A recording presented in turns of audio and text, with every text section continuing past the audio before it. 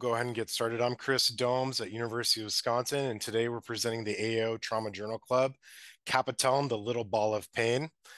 I'm joined by my associates and moderators here, some people that I look up to and I've had the great pleasure of working with, Dr. Nicholas Iannuzzi, as well as Dr. Christopher Doro. We all have some UW affiliation, whether that's Wisconsin or Washington.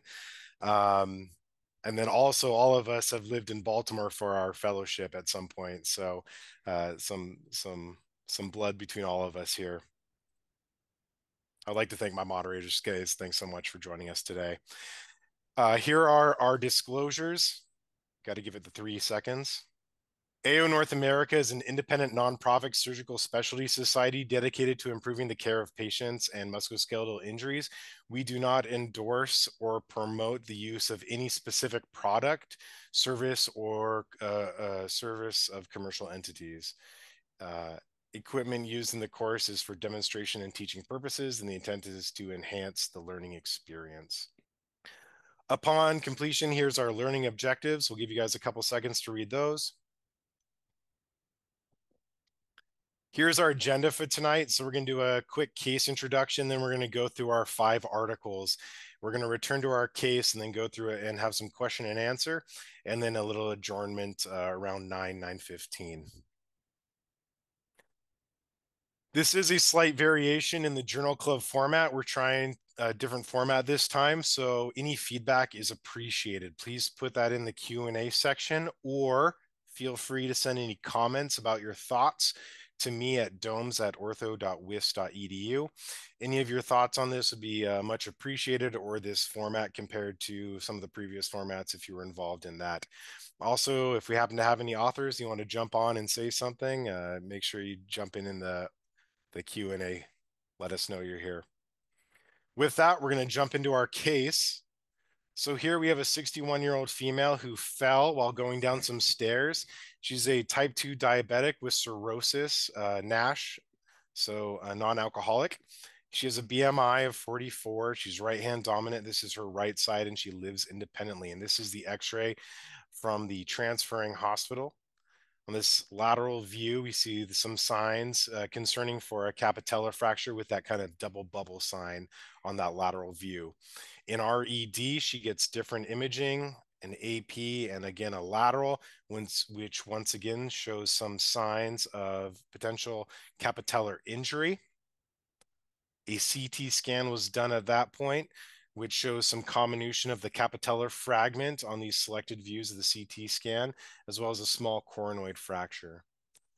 So this is what we're talking about tonight, these capitellum injuries. And with that, we're going to jump into the journal club portion.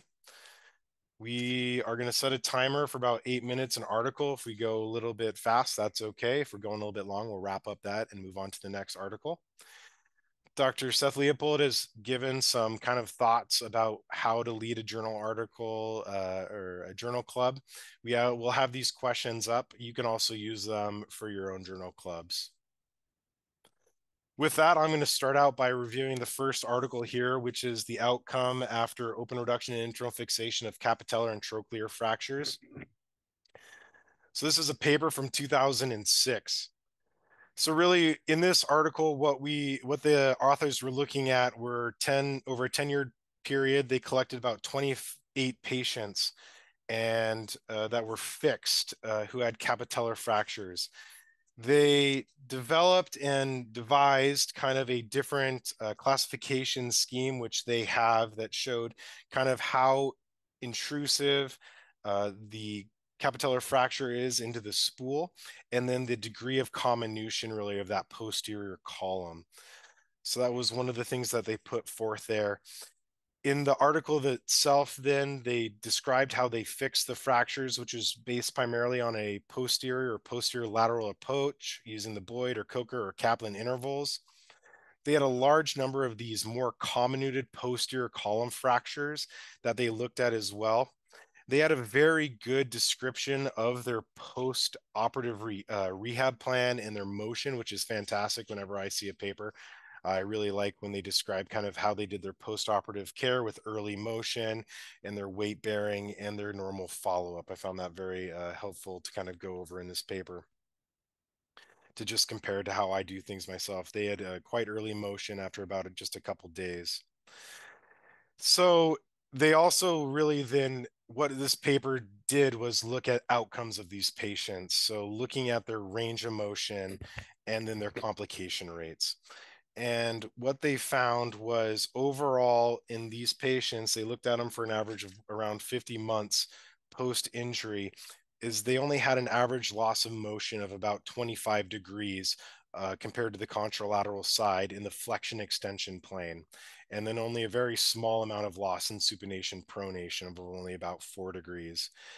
They did have a high rate of revision operations, and that was for a myriad of purposes, primarily based on olecranon osteotomies, if they used olecranon osteotomies to attack these fractures and perform their operative fixation.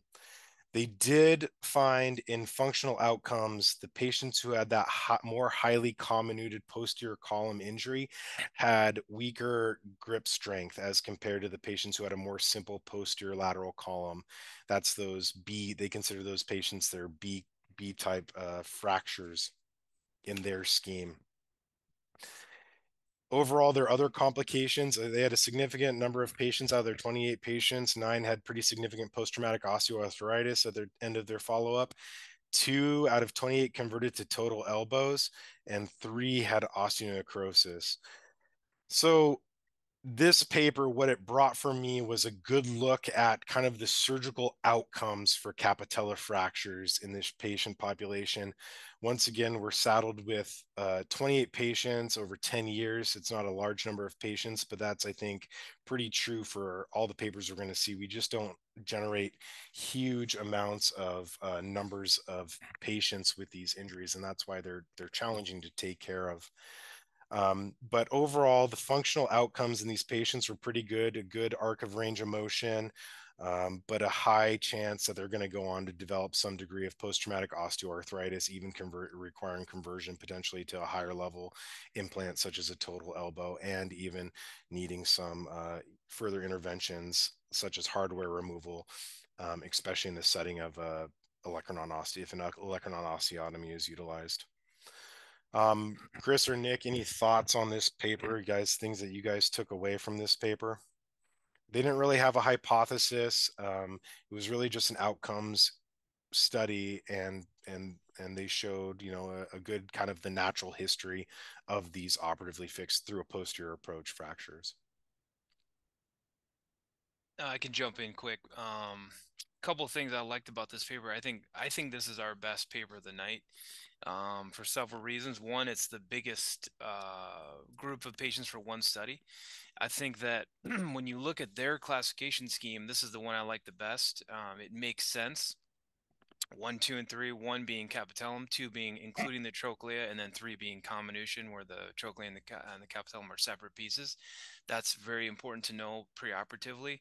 And then just if the posterior lateral column's intact or not, A or B. It's very simple, very straightforward. And I think this system, when you read it, it makes you think this is someone who actually fixes a bunch of capitellar fractures, because the system makes sense and it's helpful for surgery, as opposed to that type 1, 2, 3, 4, the Heinstein-Fall, Coker-Lorenz fragment, Broberg-Mori fragment, and the McKee variant fragment, which are really confusing, and they don't really help with planning for the surgery. So I thought that's really good. And I think that classification system is the most useful, and I think should be used if anyone is curious what would be best to use for their crew. I think the other thing it highlights, unfortunately, is that's gonna plague us with all these papers, which is kind of why it's interesting.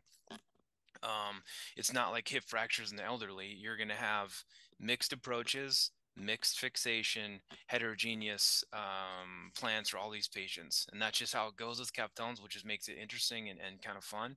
And I think hopefully by the end, people will feel like is an intimidating fracture, but after you've done enough of them and kind of gone through some of this, they're actually not that. They're actually kind of rewarding, and I kind of don't mind them anymore. That's why Chris fixes a lot of ours in our group. Nice. Yeah, I mean, I think it's interesting. Look, just looking briefly at the paper and the surgical techniques, like 24 of their patients, I think, were treated through a posterior approach. And, there's a seminal Gelberman paper in JBJS, I think out in 1996 or so, that looks at the blood supply of the capitellum, and a lot of that is posteriorly. And so, I think one of the dreaded complications is AVN. They had 3 patients with AVN in their group. We'll read some papers tonight where they used a lateral approach and didn't have quite as high a rate. And so, just something to kind of keep in mind, even with kind of the Murray kind of type 4 fractures that include some of the trochlea, some of the papers report being able to get to that side from a lateral approach. And so, just kind of things to think about, what complications you want to deal with as you address these fractures. Perfect. Once again, if you guys do have any questions, feel free to drop them in the Q&A section. Otherwise, we're going to, with that, right on time here, we're going to move along to our next paper, which is open reduction and internal fixation of the capitellum fracture with headless screws. I think, Nick, you have this one. Yeah. Thanks, Chris. So this is an article, 2008, published in JBJS, written by Kenneth Eagle and their group, on the open reduction and internal fixation of capitellar fractures with headless screws. And so in terms of importance, headless compression screws have kind of gained a little bit of traction and provide good fixation and good compression with limited exposure. And so, this may also provide a method to address some more complicated fractures, specifically potentially type 2 fractures and with kind of not a lot of underlying bone. Unfortunately, those are the types of fractures that didn't quite make it into the study. So this is a retrospective cohort study. It included 16 patients, 13 females, 3 males, average age of 40 years old. Follow-up on average was about 27 months. Everybody was treated with an extensile lateral approach or a posterior lateral approach. It was still approached kind of through a lateral incision, and then they would go either front or back depending on the amount of comminution that they had. There were 6 type 1 fractures, 2 type 3 fractures, and 8 type 4 fractures. The authors also noted 5 ipsilateral radial head fractures. Most of those, 4 out of the 5, were in type 4 fractures that involved the trochlea, and then the LUCL was intact in 15 out of 16 patients. In terms of the hypothesis, as this was mainly a cohort study, it really didn't have a hypothesis. It was a description of kind of functional and objective outcomes, as well as radiographic outcomes. And so in terms of key results, most importantly, union occurred in all patients. The average arc of range of motion was 120 degrees or so, with a range of 70 to 150. 14 out of the 16 patients achieved what we consider a functional arc of range of motion, which is 30 to 130 degrees. All patients had full forearm range of motion at the end of the case, or end of the series. Pain was noted as none in 9, mild in 6, and moderate in 1. The authors also used kind of American shoulder elbow surgeon scores, as well as Mayo Elbow Performance Index, and noted a score of 37 on average of the former, and then a 92 Mayo Elbow Performance Index on average, with a range of 65 to 100. They also noted that all patients returned to their primary occupation. Authors noted that type of fracture was not correlated with the Mayo Elbow Performance Index outcome. They found that decreased range of motion was found in patients with type 4 fractures. The ipsilateral radial head fracture had decreased range of motion and poor functional outcomes, but due to small numbers, the authors noted that it didn't reach statistical significance. In terms of the question being answered, well, it was a descriptive study, so there wasn't really a particular question. This is still, even with 16 patients, one of the larger series of capitellar fractures, although not quite as large as our previous study. And these patients received somewhat homogeneous treatment. I mean, a similar approach, similar fixation strategies. No one received plates that I was aware of, although some patients required additional small fragment screws. And then they had a reasonable duration of follow-up of greater than a year, so at least long enough to kind of see, immediate complications, if not arthritis. And then they provided kind of functional outcome scores in addition to just radiographic and objective analysis. It's still a small study. And then again, even though it's a relatively homogeneous treatment, it's a heterogeneous group of fractures, including patients with radial head fractures. There's an article that I keep on my, desktop pretty much all the time. Two articles, really. There's one on lower extremity outcome scores and one on upper extremity outcome scores. Are both current concepts review and JBJS, and they go through just the different patient reported outcome scores and whether they're valid and have a minimal clinically important difference. And so the ASCS and Mayo Elbow Performance Index tend to rely largely on pain for their outcomes. There's no known MCID, at least back in 2012 when that study was published on for the ASCS, and then the MCID for the Mayo Performance Index is 15. So in terms of was this a good question? Well, it's not really a question. It just kind of provides a good description of the approach. They noted that no patient experienced clinically relevant HO, even though some patients had some. So they don't recommend any prophylaxis. And then, you can counsel your type 4 patients that they may develop some decrease in range of motion. They're at higher risk of that. But I can't say that this study changes my practice entirely, other than to know, headless compression screws may remain on the table as an option.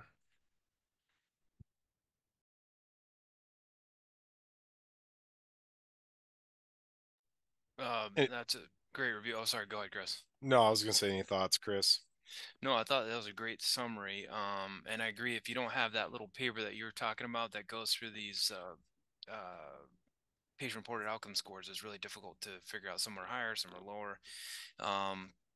The one thing I would add about this, so obviously I'm a big fan of anterior to posterior fixation for an anterior fracture. And Domes and I talk about this all the time. It's like hanging the lemonade sign or the stop sign on the post. You'd rather put the nail on the sign side of the post, not on the far side of the post. And that's exactly what they did in this, which is, I think, our preferred method of fixation as well. I think the only other thing we've changed than this type of fixation is we use bioabsorbable implants, but they're the same headless variable angle pitch compression screws. And I think the only advantage of the bioabsorbable is as these undergo avascular necrosis, which some will. Of course, they said they had none, and I don't know if that's related to their shorter follow-up. Those screws can become proud. And then you can see in the other papers they talk about needing to revise screws, and I think the bioabsorbable is a nice compromise for that. We have not had one of those lose reduction yet, although I'm sure it will eventually. But I think it's a nice presentation of a technique. Not our preferred approach here anymore, but it is a approach, and I think it's a again, with a difficult to capture fracture, difficult to get high numbers, difficult to get homogeneous patients with homogeneous fractures and homogeneous fixation. It's very difficult. Given that, I thought it was a very sound presentation. Yeah, I'd agree. I mean, I think that, it's good proof of concept, and we've got it so we can use them there. Which exact, they use a specific type of headless compression screw. So I don't know if they were trying to push that one specifically, which it works. And there's lots of variations of that on the market. Yeah. Yeah, they referenced another paper, in terms of doing biomechanical studies on different fixation techniques, and they like those variable angle pitch screws, but I don't think you need to be married to any technique. We'll review another biomechanical paper where no one lost fixation, even though one method was clearly superior. So, And that's the crux, right? I mean, what actually it needs to heal versus what you do to it, and what the screw or plate or whatever system you use can hold in a biomechanical study. Those are all slightly different things from reality. Okay, we're perfectly on time. We're going to move to the next paper. All right. This is the oh, you got it up there. Great. So this is a systematic review of operative management capitellar fractures, and this one did have a hypothesis, which is I think the only one of our papers that does. Oh wait, no, the last one does. And this was it was over 1,000 articles that they coalesced down to 28 studies that fit their criteria that they were looking for. And it was a systematic review of those papers. And their hypothesis was simply, does operative management of isolated capitellar fractures lead to better clinical outcomes as determined by functional range of motion, pain, and return to previous level of functioning as compared to closed reduction and immobilization? So that was a pretty straightforward question. And they went in and tried to answer that. Again, not following Dohm's list exactly in order, this suffered the same problems that the other ones suffer. A lot of these are case reports of a single patient, one patient in the whole publication, and so you had massive bias, different treatment plans, different strategies, different fixation, different evaluation of outcomes, super heterogeneous fracture patterns in patients. That being said, they tried to answer this question. I think given what is in the literature, I thought they had some interesting observations. So we'll get to it. Like I said, they had 27 patients, and so that was a total of 27 studies, excuse me, and that was a total of 154 patients. And these are largely type 1 fractures, sort of that Hans Steinthal type 1. That's the most that they had.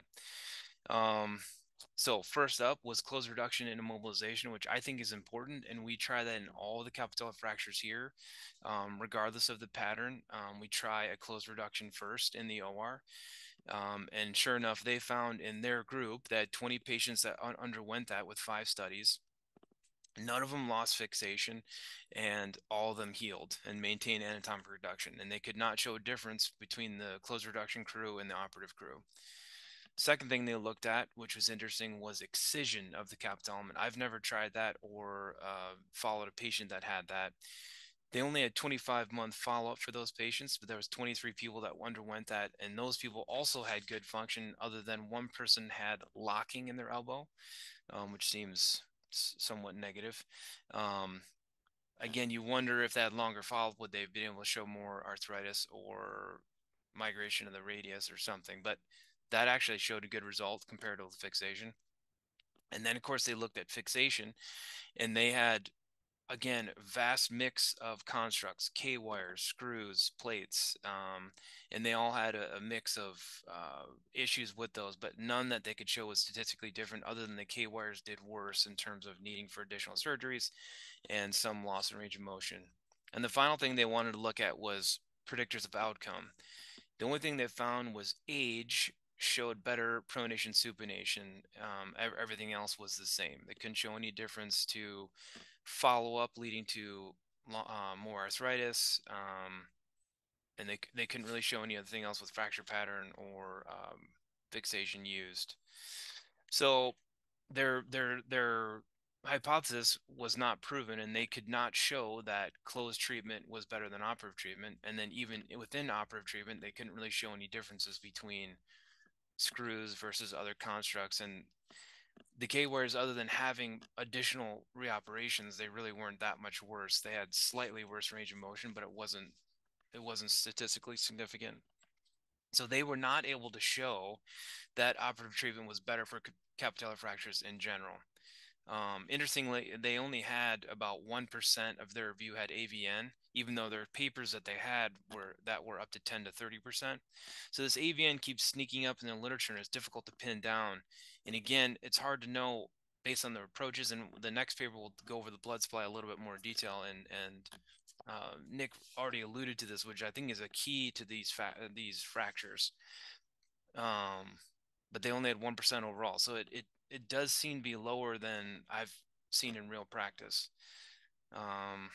Any other things? The limitations we talked about. I think those are the main key things. Source of selection, the problem, talked about that. Retrospective, heterogeneity. That was all my notes that I had for that one. Um, Nick, my have you done an yeah, my excision on any of these? I mean, I've never have. Chris said he never has. I don't, it's like, it's not, these fractures I feel like occur, in the setting of a possible elbow dislocation, with other elbow instability. And so, it's like most things you can do it, but it's kind of like replacing a radial head. You generally want to make sure you have a stable construct at the end of the day. And so that wouldn't be my go-to early on. Certainly, if you end up with AVN, it could be an option.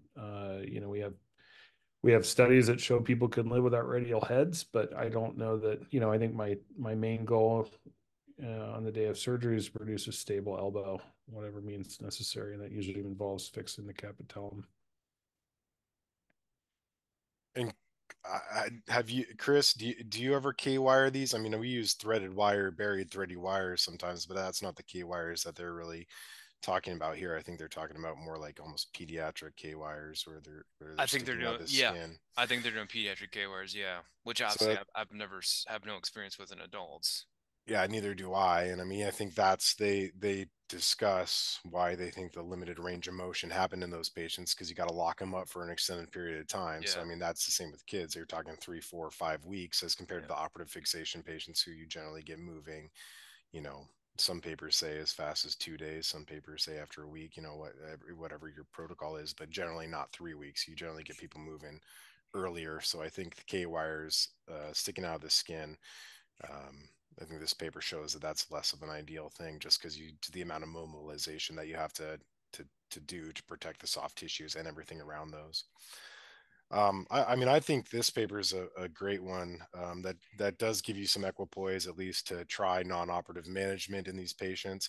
yeah. Of course, with that, I think the onus is on you to follow those patients very closely, though, and to make sure that they maintain their reduction if you are able to obtain a reduction in a closed fashion. So that's very close follow-up because a missed one of those 6 weeks after you closed it, you're in a different kind of, for me, you're in a different place than if you catch it at a week or 2 weeks even.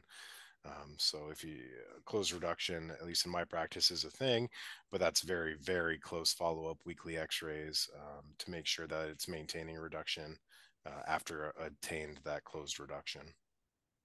Yeah, I think, my one concern, with that is that the idea of closed reduction is based on kind of 5 studies. 3 of those had, 3 patients or fewer. 2 of them had 6 patients, one had 7. So it's like nobody's going to publish their case series on capitellar fractures that failed closed reduction and management, right? And so these systematic reviews are kind of inherently a little flawed because they're based on publications, and there's going to be a certain amount of publication bias. And so, knowing that there aren't any small series in which patients failed closed management is a little concerning, that are included here. So I'm always a little skeptical, but I think it's certainly worth a try. I mean, the series of 7 patients, all of which were successful, I think lends a little credence to that. But like you said, that puts the onus on you to really follow these patients closely and be pretty cognizant of small changes in reduction. Yeah, we've had good luck with it here, including post-close reduction CTs, and then close follow-up. Obviously, we'll present a case today, which we'll see how it turns out. But in general, I don't know. Again, this is 100% anecdotal and not evidence-based. But in practice, we try all of them closed, and well, you'll see very rarely do they lose reduction, and then those go to the OR and have fixation. So I don't feel like it's a huge loss for us to do it that way. And I've had many of them return to full motion. Um, I mean, we should publish it though. You're right. Yeah, Yeah, this it'd is be great to have, somebody that publishes on not only their successes, but also the ones that don't work. And I think one of the questions I have in the case that you'll present is, how much do you think the combination played a role? And do you guys have better success in fractures that don't have combination with that closed reduction method? That's why we do journal clubs, is to come up with more That's why we do. questions and Yeah. and STEM thoughts. So great. We're gonna move on to our next paper though, so we can stay on time. So So next, I think Doro, you're taking this yeah, one. so this one is just kind of a cool idea that I just really like this paper. It's really thoughtful. It's not obviously a big heavy lifter in stats, but I think these folks had the same frustrations we had with the standard posterior and lateral approaches to these fractures, and I think that, and we changed our treatment algorithm, and then I found this paper, and I realized they had the same frustrations we had. And so this is just a case study, case review of 8 patients. So it's a small group. And they talk about a couple key things that I want to go through. Number one, they give you a really nice vessel diagram of the blood flow to the capitellum. And we've been alluding to this all night long, that this is just a little cap of cartilage with very little blood flow into it. And so you can see that if you dissect on that lateral ridge and the posterior humerus, you are devascularizing this fragment. We know that the upper extremity is forgiving, and a lot of times it does revascularize, and we know that to be true. But a lot of times it doesn't, not a lot, but on the order of 1 to 5%. And the patients that it happens in, it's a disaster. The second reason that we are frustrated with these constructs that you were seeing is a lot of the fixation goes in the back or laterally, as the other paper we'll talk about today. And I think the fixation should go in the front. So you should put the nail through the post, through the sign into the post. And I think that's what these folks were having that same frustration. And so it's difficult to do that kind of hanging upside down in the OR, trying to get to the front of the capitellum from a lateral or posterior approach. And so I think a neat way to overcome that is to just do a straight anterior approach. And they report this particular type of anterior approach, but I've never done this exact way. But I think it's a cool way to do it. And a couple of the key points I want to bring to people's attention is they've got great cross-sectional pictures of the elbow at the level of the joint. And the point one that I wanted to show was, you can see on the radial side of the elbow is how close the radial nerve is to the capsule and to the radial head and the capitellum. And then conversely, on the medial side, you can see that the median nerve and bundle actually has a decent amount of space, and the brachialis is kind of protecting it. So as you kind of go across on the medial side, you're actually more protected than you are on the lateral side. And I think a lot of people don't realize that. The second thing is, when you make your windows from the anterior approach, and we'll talk about this a little bit more as the case unfolds, spoiler alert, is you'll see the one window is between the brachialis and the radial nerve, and then the other window is between the brachialis and the median nerve. And you'll see in our example, and they show really nice pictures of that. And what we found is the branches from the median nerve into the pronator is variable. And sometimes it's nice to just take the nerve radial and go on the medial side of the nerve, the median nerve. But in this example, which I think is fine, is just go between the brachialis and the median nerve, and leave the branches on the pronator. But you'll see in our example, we have pictures coming up, shows it the other way around. And I want to just make that distinction. But so they show sort of a transverse way to do it with these particular windows. It's very thoughtful, and I think you'd have to be very skilled to do it. But I like how it shows creative thinking, and it shows an incredible understanding of the anatomy. And then the final thing I want to mention is fixing these with the arm extension make sense for a couple reasons. Number one, you keep that posterior and lateral column of the humerus and the capitellum intact. Number two, the arm is an extension, which is a lot easier in surgery to get that capitellar piece back into the forearm with the arm extension, because you have room to stick it in there. And then finally, you have the biomechanical advantage of putting screws anterior to posterior, which is, I think, way stronger than posterior to anterior. So those are the main things I wanted to talk about this. And they had no AVN. I mean, it's 2 to 5 year follow-up, only 8 patients. So again, was the blood supply impact that big a deal or not, I don't know. I think it is. This is how we fix them now. But I thought this was a really nice anatomical discussion and case series, not really hypothesis, and that sort of thing, but I thought very informational and sort of thoughtful. I like the kind of the evolution of papers from 2006 to this 2020 paper, where they go from kind of a very utilitarian posterior approach where you're exposing everything, you can go wherever you want to go, to this kind of like surgical strike of an anterior approach. I guess my question for you, Chris, since you probably have more experience, is do you get CT scans on these? I mean, the ability to fix these in this fashion is predicated on a lack of like comminution posteriorly. You have to have something to put a screw in. And so what are you getting preoperatively to make you feel more comfortable for this approach? Yep, great question. And I think I do agree in the CT scan, and I think that if you have posterior comminution, this is a little bit of a judgment call, and your lateral column is still out to length after the ER splint or whatever the patient's in. And it's, below midline of the distal midline to the capitellum. We've been continuing with anterior fixation only. If the posterior comminution certainly goes above the waist of the capitellum proximally, and or if there's shortening of that lateral column, I think you should supplement with something more than just A to P fixation. But I think just any posterior comminution is not a contraindication.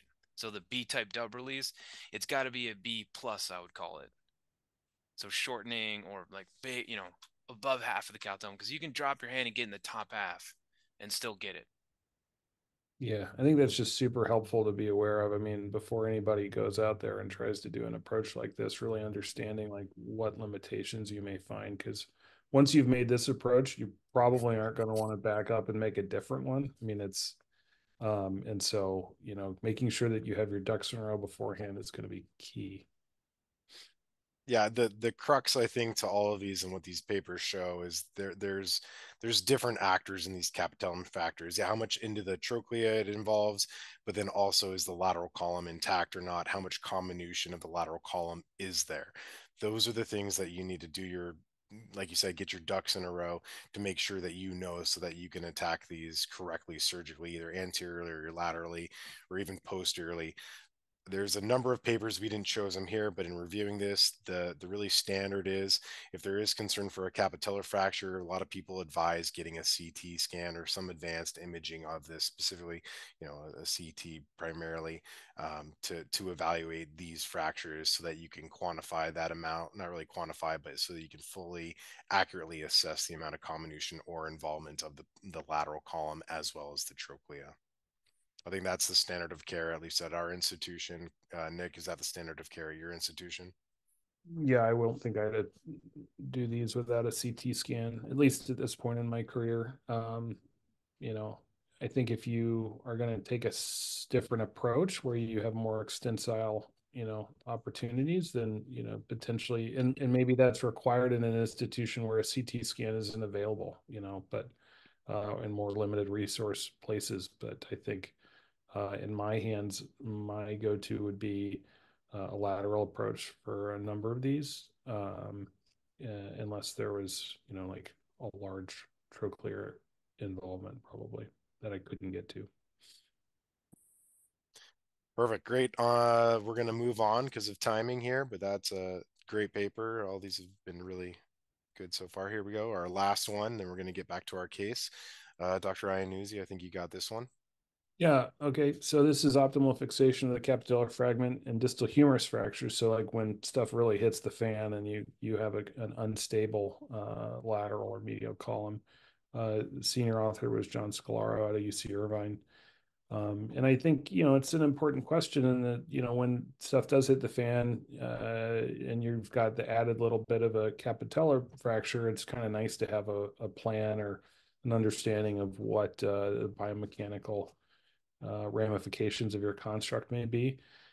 And I think at least in my hands, I've used orthogonal plating and parallel plating, just depending on the distal humerus fracture that I'm dealing with. I think commonly there's a belief that more points of fixation is important.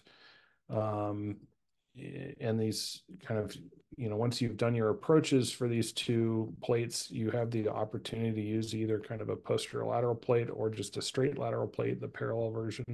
And so it's nice to know kind of what's going on. So the study design here, this is a cadaveric study. They used 10 matched pairs of humeri, 6 women, 4 men, ages 59 to 75. They used a 3-hole medial plate in every specimen. They placed locking screws in the 2 distalmost locking holes. And then they created kind of their osteotomy.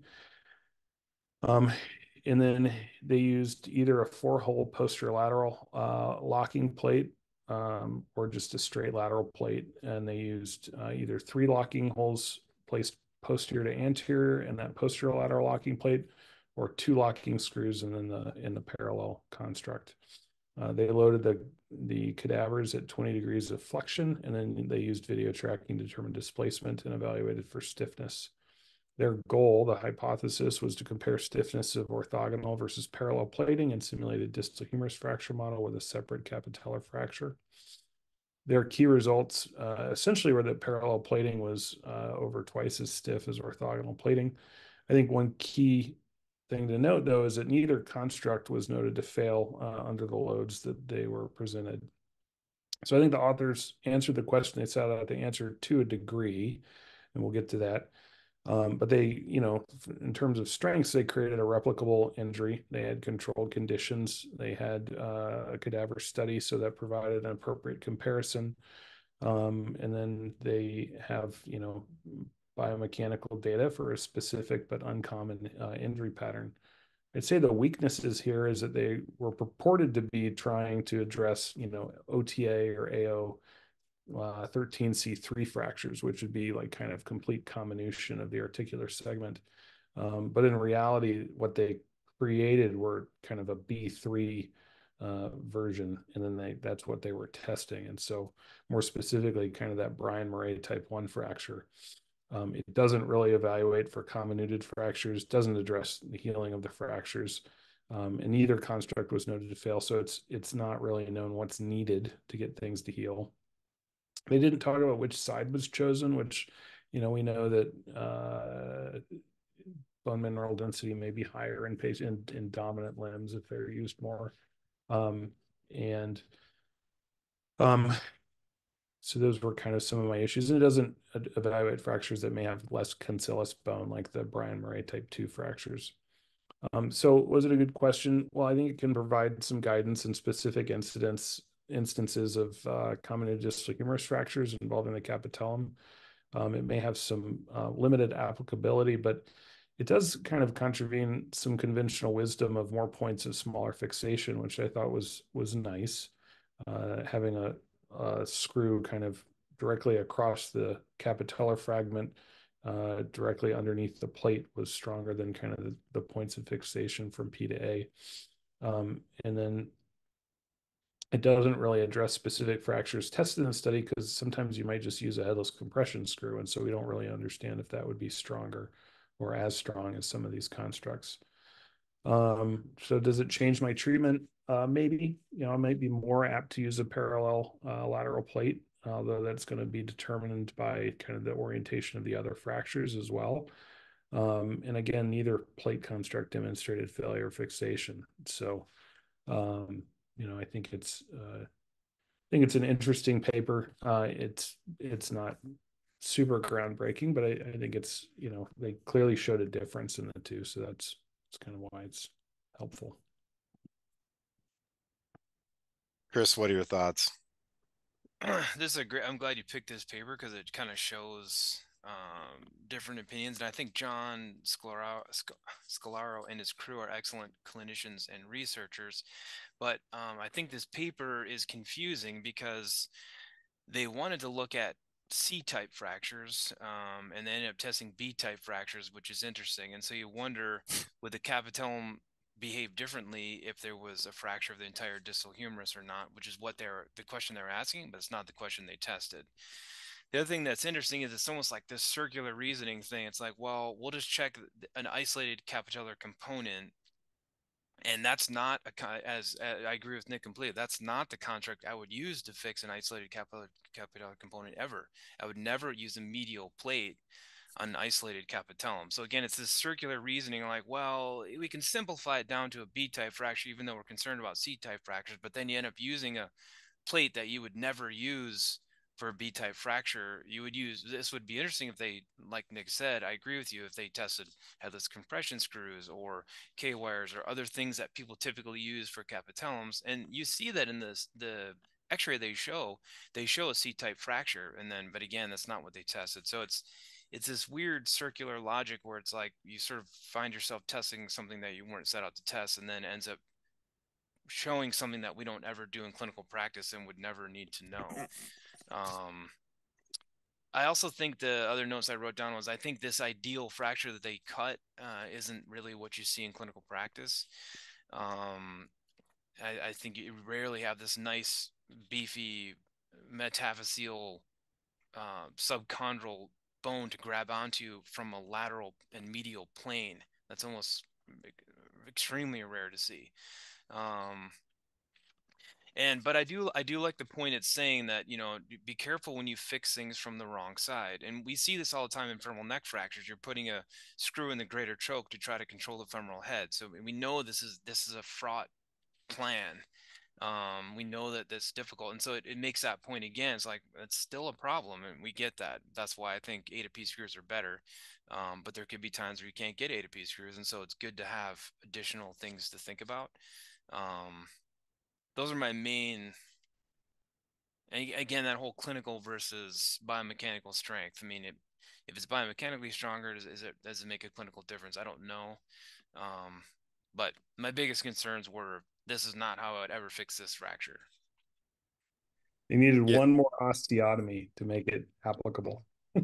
I totally agree, and it would have changed the whole thing of it. That's why, I mean, it's good to show it, because like this is how this thing gets presented to us, and then we should call John and get him on the thing here and see what he says. But anyhow, yeah, I agree. If they just would have completed what they said, it would have been a totally different view of it, and maybe different results. I don't know.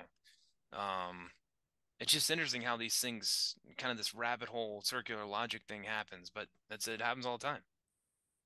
Yeah. That's perfect, guys. With that, and to keep people's time in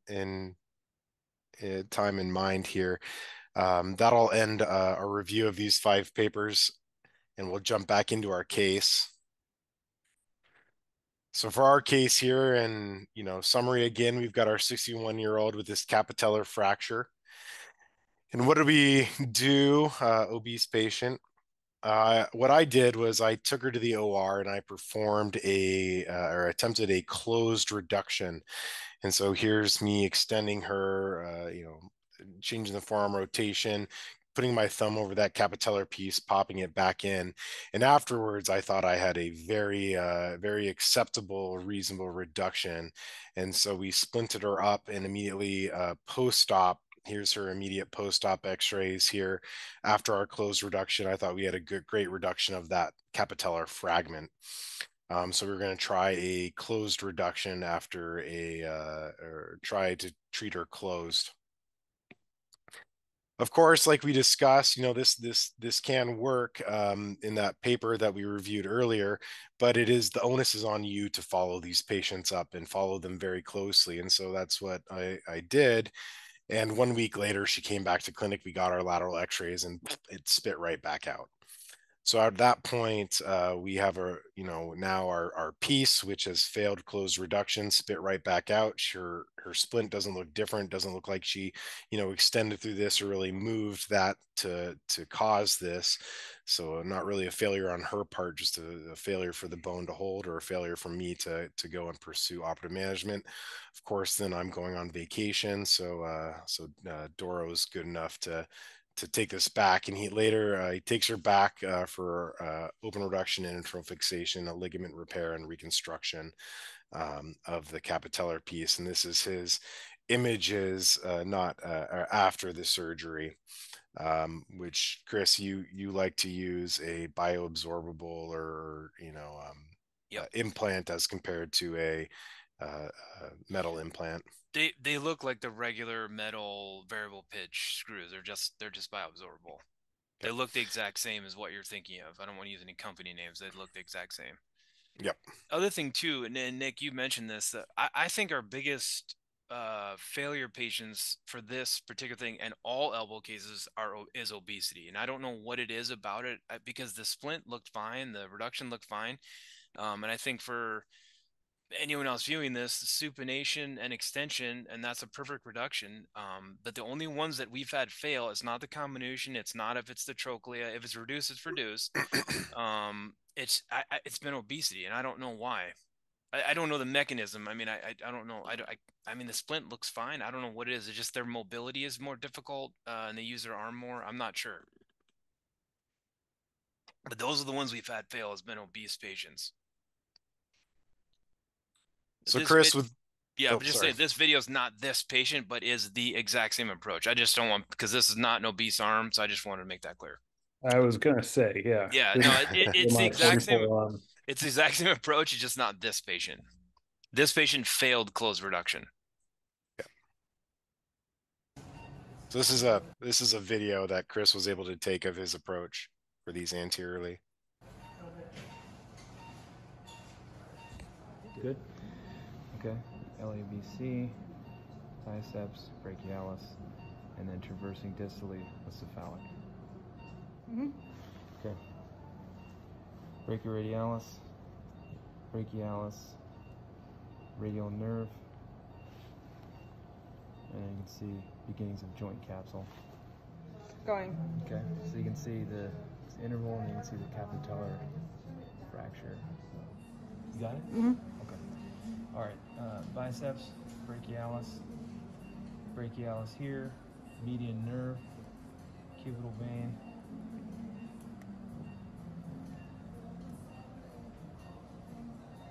And that's the trochlear side of the fracture.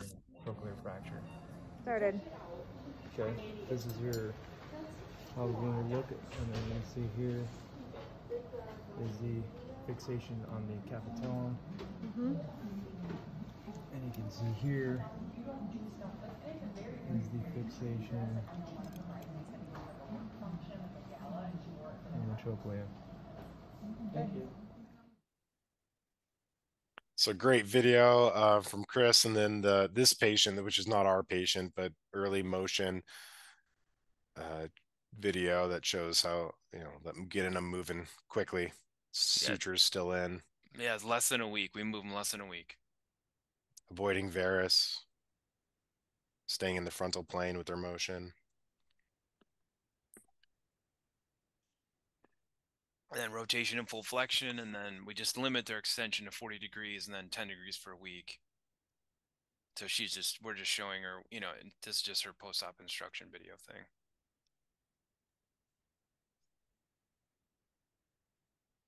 I imagine you've done that anterior approach a number of times now. How long does it take you at this point?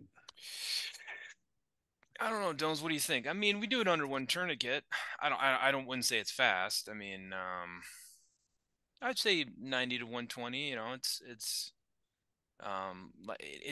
more relaxing, I think, because it's just the arm's an extension. You're just looking at it, so you just find, once you're comfortable with the two windows that video shows.